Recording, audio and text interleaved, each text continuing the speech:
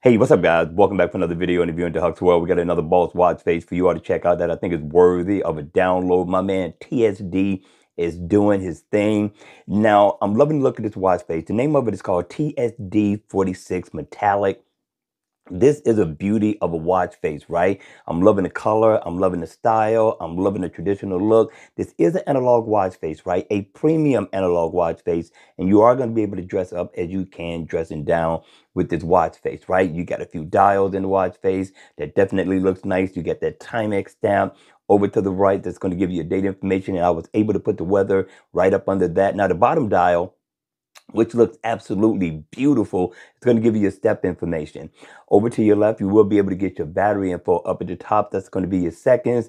So I thought this was a really, really nice look coming from the developer. He never ceased to amaze. And then you have numbers going around the bezel of the watch to help you to tell time. But if you look at the analog hands, they do have a premium look. So I'm liking this one. I'm liking the shadow effect within this watch face, and yeah, it's beautiful. But let's go in and take a look and see what we can do to customize it to make it just a little bit more convenient to have on the wrist. Now, you're going to be able to change the background. Check this out. You get a few, and they all look nice. Now, this is black. I want to see what that black looks like, right? But you got this, I don't know, kind of like a copper brown look, which looks absolutely beautiful. Matter of fact, let's check this color out, right? And then let's scroll over one more, and then you're going to be able to change the look of the analog hand. You want to get two colors. I really like this one a lot more. And here you are going to be able to change. Check it out. If you want analog hands, you want to change some colors, you can do that. But I thought this looked pretty good right here. And then you have some more colors that you're going to be able to change. And that's going to be the information that's in your dials, right? So you can mix and match this however you see fit. I thought they were all nice. Look at that.